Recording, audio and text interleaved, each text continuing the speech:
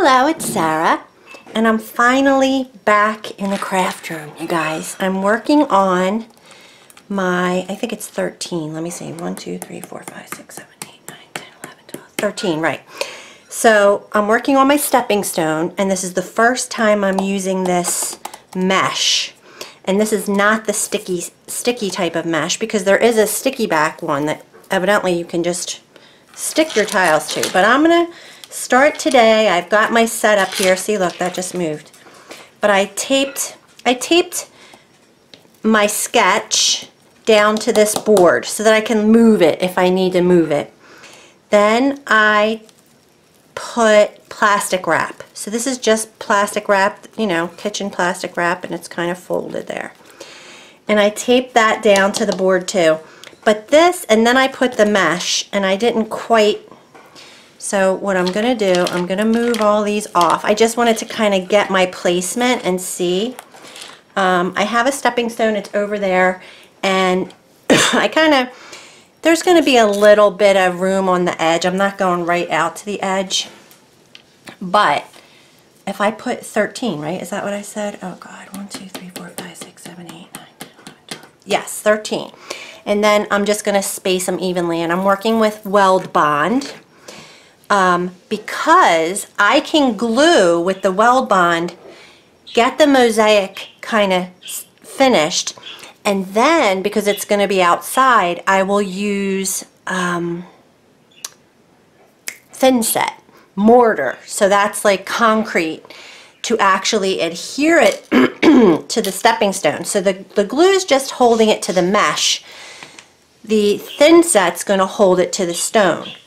So this is my first one I've ever done, but I'm looking forward to it, and I think it's going to be fantastic. And I'm just going to go like this. I don't know if I should have watched a few more videos to see how people actually do it, but this is what I'm doing. And then I'm going to put 13, kind of, I think, close to the edge. Oh, that has a little chip on it. 2, 3, these tiles, 3, 4, let me just get this done. 5, see, look, like I don't even know how much of that glue is gonna, I should have probably just done a straight line. I think enough. What is that, 5, 6, 7, it's got a little chip too, a couple of them. 8. These tiles are from either Home Depot or Lowe's, and I just want to get them on here because then I'm going to have to space them so that they fit from end to end. But I'm pretty sure I bought these in a sheet, like a, you know, like you would use for your house years ago. I don't even remember. All right, so this is my line that I drew to kind of give me, I think it was 1 inch, and these aren't 1 inch. So I'm just going to hopefully evenly space these. Straighten them out a little. I can actually turn this. See, that was another reason I wanted to glue it to something that I could move. Now I don't know if I'm still in the shot anymore because I did that, but I can see much better. I like it. Alright, I think that's pretty decent. If it's a little wonky, I'm not really concerned because it is for me. This is Kiwi. She's my birdie she passed away. And I'm just gonna, this is kind of like her little headstone mosaic. I'm just going to make my zigzag go a little smaller. These tiles also have like a ridge on the back. I'll show you.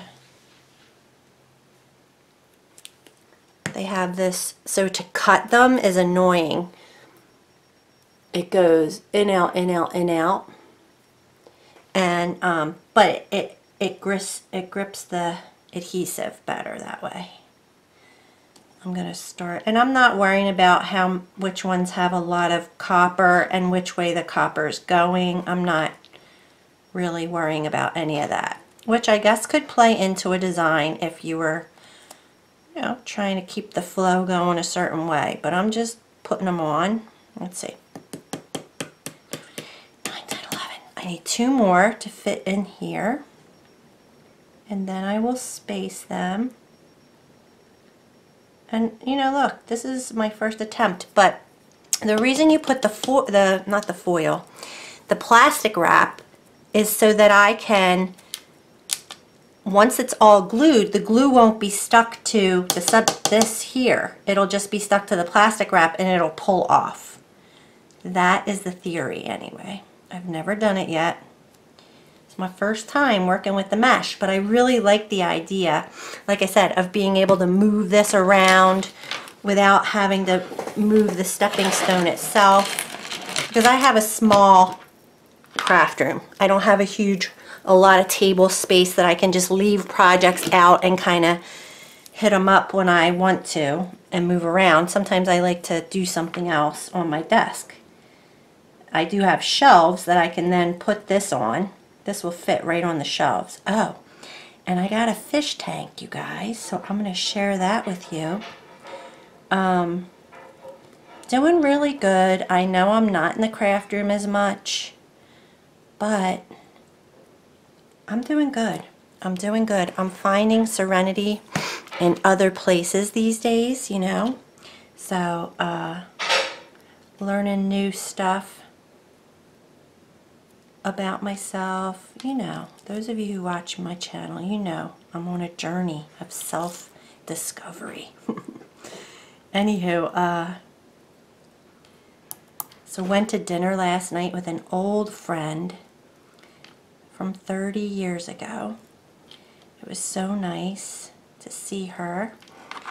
And went to a restaurant that I had never been to that's local, because I isolate.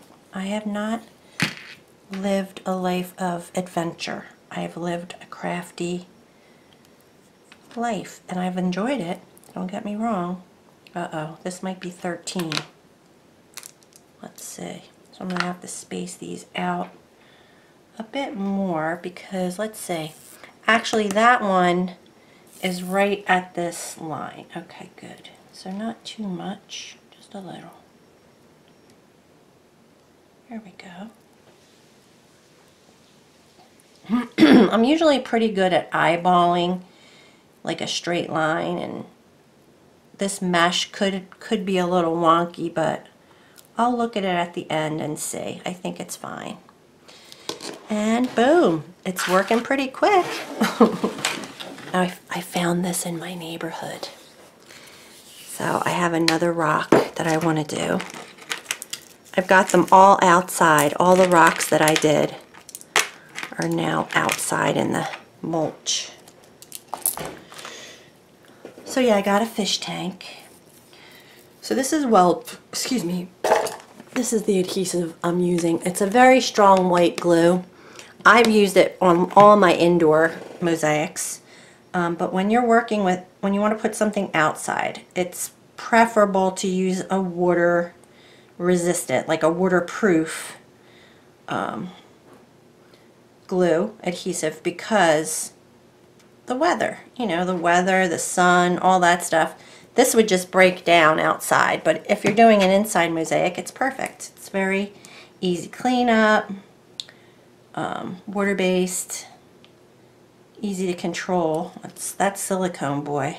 I've been working with that on my rocks, and I like this. I got this bottle from, his name is David Jarvinen, I'm pretty sure. I took a class on, what is the name of it? I think it's called Mosaics Online. And I did my sugar skull on glass, on a frame. Anywho, he used that, so when I ordered my supplies, which you don't have to order from him, it wasn't part of the curriculum, but I wanted it because I liked how easy, because otherwise I'm using this, or I was putting out a puddle and then using a brush, like an old paintbrush, to kind of spread the glue, and that just makes it easier. The same thing with the silicone. I ended up getting these little syringes and filling the the syringe was silicone, and then it comes out of a much smaller hole, and it's just easier to manage. All right, I think we're in the home stretch. So that's it. I'm going to show you my fish tank. I'll introduce you to Blue. I got a betta fish. I think we probably had a betta fish when my kids were little. Didn't do much research about it. It was probably pre-Google and pre-YouTube. Oh dear, I went too far over. I'm going to move these up. But I did a lot more research this time. And betta fish, oh, they're so cool. He's in a 10-gallon tank. I did get a male. They're called Japanese fighter fish. All right, so I'm just going to look at this head on. Kind of, I mean, it's good enough for me. Then I'm going to put my Mosaic in here. So this is just the frame, and I figured that was a good way to start. It's kind of distracting because the glass has color on it, but I'm going to start cutting glass and make my kiwi, and then I'm going to put her name. I have these little where are they? They were on my desk. These. I'm just going to use these, I think. The last video I shared, I think I cut these to make her name. Just out of these. So maybe I'll glue them down today. But I want to make sure I have background glass. So I'm going to do her. I'm probably going to use stained glass. So these are going to definitely poke up. So in other words, stained glass is not as thick as this, even these tiles, but stained glass is definitely even thinner sometimes. So this is much, it's going to be raised up, in other words, so if you were stepping on this, you would feel that it changed levelness type thing. That being said, this is not going to be used to step on necessarily. It's just in a flower bed off to the side as a memorial for kiwi. But if you were really actually making a stone that you wanted to step on in your garden, use as a path, it might be better to have all of your tesserae, one type, so that it wasn't like a mixed media all bumpy thing. I know you don't want people to trip, in other words, but so I am going to be able to do this a little more mixed media like. I had pulled these stars, and I have a heart. I have one heart.